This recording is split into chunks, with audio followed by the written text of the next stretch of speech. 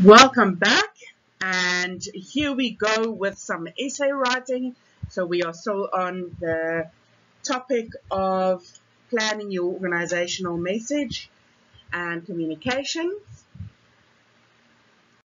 The learning units that will be covered in this lesson is learning unit 4.1, which is discuss the characteristics, types, and the basic structures of essays by applying examples and scenarios.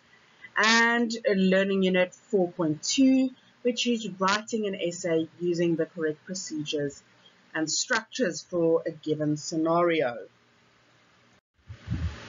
Let's start off and have a look at the different types of business essays that we will find. And remember, we are not talking about the essay that you wrote in school. So this is not giving you a topic and you have to go and write 1,000 words about it. These are business documents. When we say essay, we are referring to business documents that you are going to be using throughout your business career. The first type of business essay that we get is an argumentative document, and this is where you are arguing for or against something.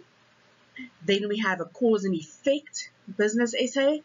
And here you want to show your reader that something happened and it led to certain other things happening.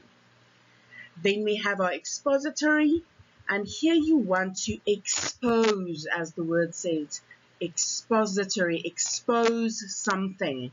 So you are either exposing the way something is working or exposing information that was not available, maybe a new way to claim your insurance.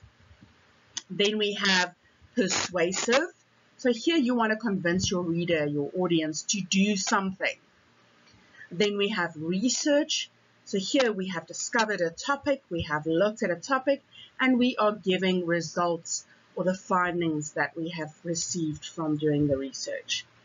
And then lastly, a review. So this might be the analysis of your business reports. So looking at the results of the year's financials and then explaining them to the reader. The structure of a basic essay is definitely not completely new to you. You start off with an introduction, and in the introduction here you will give your thesis statement. Your thesis statement could also be your problem statement. The main ideas that will be discussed. Then you start with different paragraphs, and each paragraph will have their own topic and their own supporting sentences. And you'll end it off with a conclusion where you restate the problem that you initially stated. So you restate your thesis statement and you restate the main points that you have visited throughout the essay. The procedure for writing your essay is made up of 3 easy steps. First, you have to plan it, and I'm going to show you a structure of planning in a few seconds. Then you need to write it, and then you need to complete it by doing your editorial, editing, spell checking, and making sure that someone reads it for the logic of your writing. So when we start with planning, it is very important that we analyze our topic. We need to make sure that we really understand the topic that we are going to be writing about, and that we include all the elements to make a full document, a concise document at the end of the day. Then you go and you gather your information and you put them together with your elements and make sure that you check your sources for reliability and credibility. And lastly, you organize your information. So here you're going to structure your paragraphs, and you can use a spider diagram, mind map, skeleton outlines, whichever suits your needs better.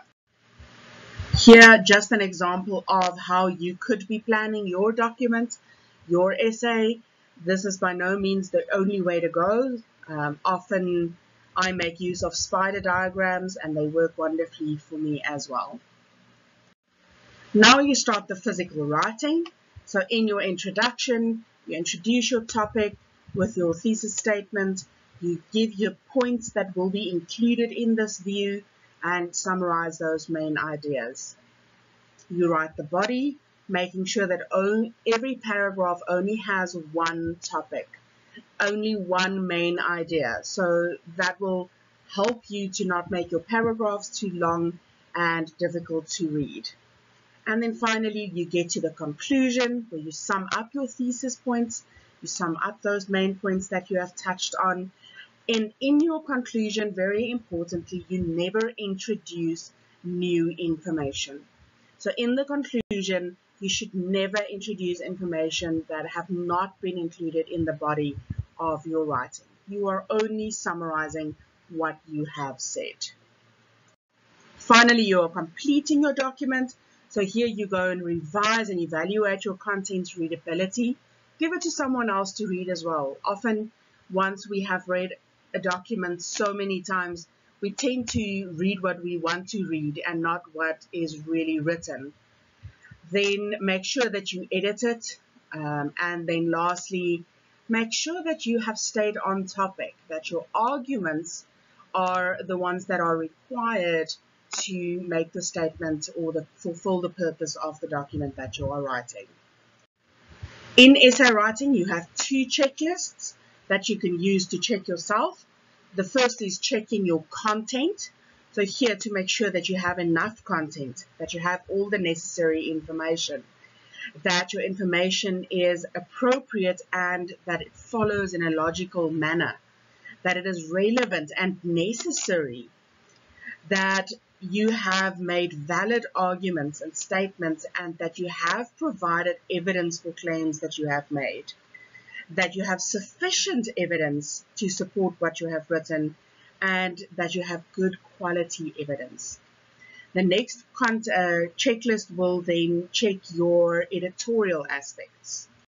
So checking your structure, you make sure that your introduction introduces the topic, that your problem statement is suitable to what you are trying to write, that you have covered the main points, that each of the paragraphs only include one idea, that you don't have repetition of ideas, that your writing flows throughout, your conclusion finishes off, and that no new ideas are introduced in your conclusion. And students, be ready to make use of these checklists where you might be given a paper and asked to evaluate the paper based on the two checklists of an essay. That is it from me for today. Please continue with the lessons on writing the business essays and the different types of business essays, and enjoy your final activity.